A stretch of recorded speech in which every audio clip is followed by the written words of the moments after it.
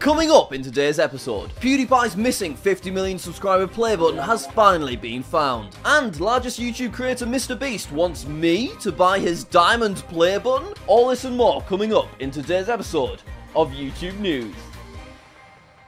And now for our first story. T-Series, India's largest music label, and coincidentally the largest YouTube channel on YouTube, have received a 200 million subscriber play button. Here's a picture of the award. As you can see, it's got a large red gem on the top of it. It's not particularly in keeping with the 10 million and 100 million subscriber play buttons, but I guess there's no harm in mixing it up a bit. There's also been no videos released showing this play button. All we have is this photo from the Society Awards website, which means we do not know if this 200 million subscriber play button is this big or if it's this big. But MrBeast is on track for 200 million this year, so hopefully we'll get a better look at a 200 million subscriber play button in the future. Another large Indian YouTube channel, JackSucksAtLife, got a 50 million subscriber play button, which is a much more traditional trophy style award. And media conglomerate Marvel got a custom 20 million subscriber play button in the style of the Marvel Tower. This is a very cool looking YouTube award, however it has led to some drama in the YouTube space. Creators DanTDM, JackSucksAtLife, and MatPat all made YouTube shorts complaining about themselves not being sent a 20 million award from YouTube, even though they all hit 20 million subscribers ages ago. Where's mine, bro? I don't have one. There's a huge problem with that. And now moving on to our top story. PewDiePie's 50 million subscriber Ruby Brofist play button has been found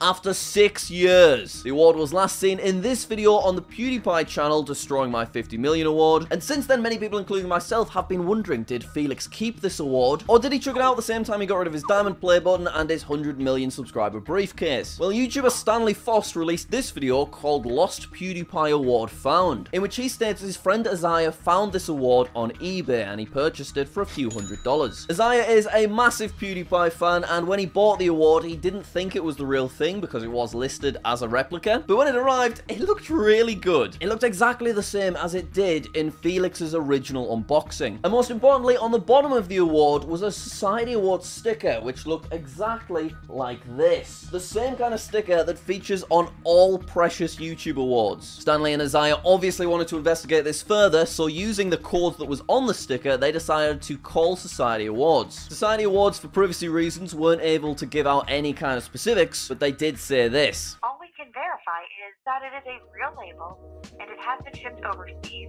to its appropriate location. This means that even though we cannot currently guarantee it is the original 50 million award, we do know it was made by the same manufacturers and it was shipped overseas. For example, shipped from their factory in New York to Brighton in the UK, where PewDiePie was living at the time. Isaiah also managed to track down the original eBay seller, who said that he found the award in a bin in the Brighton area, which is the exact same story as the diamond play button that was found in a bin and then sold on eBay for $400 back in 2020, and also this briefcase that I bought that once housed the PewDiePie 100 million play button. Now, unfortunately, there is one pretty big reason why this might not actually be the 50 million award. If you take a look at this award in great detail, you might notice that the text on the front of the award is missing. And if we take a look at PewDiePie's original unboxing, it very clearly says, PewDiePie, 50 million subscribers, YouTube. Now, Isaiah claims that he has found old screenshots of PewDiePie accidentally wiping this text off, but that sounds a bit weird. You wouldn't think that you could accidentally wipe this text off, but maybe that did happen. Either way, Isaiah and Stanley's channels will be in the description if you want to investigate this further. Our next story, I bought a new fridge. It's a really nice fridge, to be fair. It's got a freezer compartment, which beautifully looks after my don't subscribe cupcake from 2 years ago. However, it was rather expensive, and that's why when I was buying it, I was very relieved when Honey popped up and told me they'd automatically found me 5 coupon codes, which might save me a bit of money. So of course, I clicked apply coupons. Honey automatically started trying each one, and before you know it, I'd saved an extra 15 quid, and all I had to do was click one button. A huge thank you to Honey for sponsoring this video and always supporting the JackSucksAtLife YouTube channel. You can get Honey for free and install it with just 2 clicks by heading to joinhoney.com/Jack. There's literally no reason not to. Why would you not want to have something that might save you a bit of money when you're online shopping? Moving on to our next story. Now, this one's a good one. You may have seen at the end of last year, MrBeast updated his YouTube channel saying that he was giving away his diamond play button to a random subscriber. Now, the random subscriber that was chosen was a fella called Dor on Tour. Dor makes football videos primarily about Nottingham Forest. Now, what's kind of crazy is that this YouTube play button could have been given to anyone in the world. However, the channel that was chosen just so happens happens to live about half an hour up the road from me. It's like the diamond play button was calling for me. Now we're gonna go ahead and watch Door's unboxing because something rather interesting happens. Alright, here we go. So he's been filmed with his nieces and his nephews. There's the award. It's got its little wrapping around it. Cool. However, what's very exciting is that MrBeast actually signed this award. But it gets even better. So he's taken it out of the wrapping. And as we can see, MrBeast has signed the play button, but that's not all. It's quite hard to see, but that text at the bottom says, "I bet Jack buys this, lol."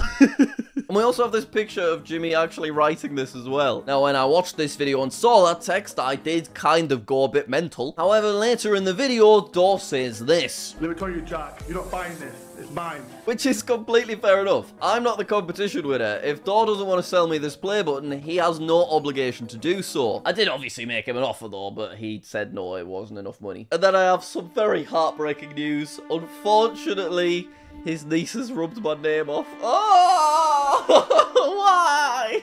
This makes perfect sense. My channel is not remotely relevant to Door and Door's nieces and nephews. They do not care about me, so why would they want my dirty little name written on their fancy award? But it does make me a little bit sad, because seeing as he only lived up the road, I would have loved to just borrow it for like an hour so I could make a little video and take a photo with my little name written there. But alas, it did not happen. Oh well. I did, however, get a message from Door about a month ago, and he suggested maybe he did want to sell it to me after all. However, I've not received any further updates since. Oh, hold on. I'm getting reports of some breaking news. Apparently, the video is not at 8 minutes yet. That means it's time for 5 quick bonus stories. YouTube co-founder Javed, who's also the creator of the first YouTube video, Me at the Zoo, has changed his profile picture for the first time in 17 years. Previously, he's just had the default green J, but then the other day, he randomly changed it to a still from Me at the Zoo. And if that wasn't enough, he also added his first ever YouTube banner, and it's just a picture of some elephants from the zoo. No one quite knows if this was Javed himself logging back into his old account, or if it was YouTube doing it to spice up the first YouTube video. Who knows? Our next story, Linus Tech Tips, a tech channel with over 15 million subscribers, was hacked. Their name was randomly changed, and they started live streaming Bitcoin scams. Linus's channel lost 100,000 subscribers when this happened, but the channel was restored about 24 hours later, and those 100,000 subscribers came back. And now for a light-hearted human interest story. You may remember a few months ago I received a custom award to celebrate 1 billion total upload views. Well, it turns out, by pure coincidence, there is a giant version of this award in Winnipeg, Canada. I started receiving many pictures of subscribers who had travelled to the Polo Park Mall to get a photo of themselves in front of the giant 1 bill award. And now our final story of YouTube news. The JackSucksAtLife YouTube channel is very close to 3 million subscribers. So if you want to see more videos like this, please click that button, check you're subscribed, it's completely free. Thank you very much for watching the first edition of YouTube News. I've been your host, Jack Massey Welsh, and we'll see you all next time.